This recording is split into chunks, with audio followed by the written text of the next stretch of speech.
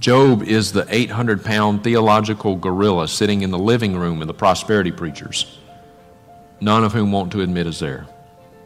Job's a problem for the faith preachers, because here you have a man who was upright and righteous. Doesn't mean that he was sinless, but he had done nothing really of deserving of all the things that happened to him, and yet God still allowed Satan to come and to strike from Job everything that he had. His possessions destroyed. His family dead. His own health deteriorated. Job suffered unimaginably. Job's a problem for the prosperity preachers. So what do they do with Job? It's hard to ignore an entire book out of the Bible. So you know what they do to Job? They turn the tables on Job. They say that all these calamities fell upon Job because they were all results of his negative confessions.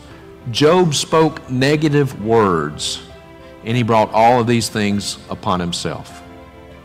Do they really teach that? Yes, they do.